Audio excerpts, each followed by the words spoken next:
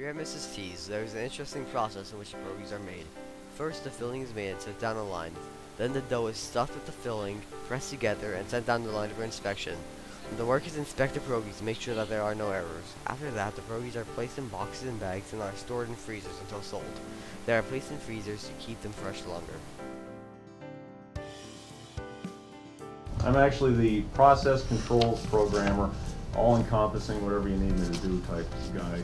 My goal, my job is to keep this plant running.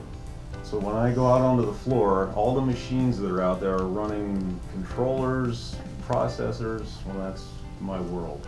I'm here to supplement the success of this company from the mechanical, electrical programming standpoint. When we develop our products, we have what's called an ideation process. So we develop the product in our kitchen, in our lab. We cut them every day when we make them. When we finally get comfortable with it, we scale it up to actually do a manufacturing line test. So we actually make product on the line. I'm Tony Burt.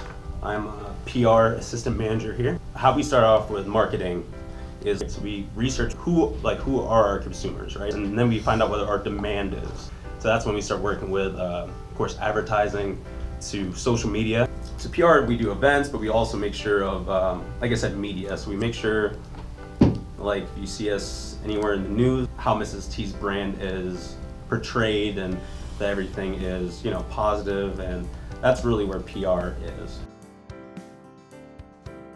My name is Jackie Suazo, and I am the production manager here at Mrs. T's Pierogies. So we're responsible for taking a sales forecast and making it happen on the production floor. It's probably one of the last things that happens before the product goes to our customers, and there's a lot that needs to be done in order to support that. There are a variety of opportunities for growth within companies like this one, and there are many different types of education that can apply to the manufacturing industry, such as food science, sales and marketing, programming and engineering, business, and mechanics. That's what's cool about manufacturing!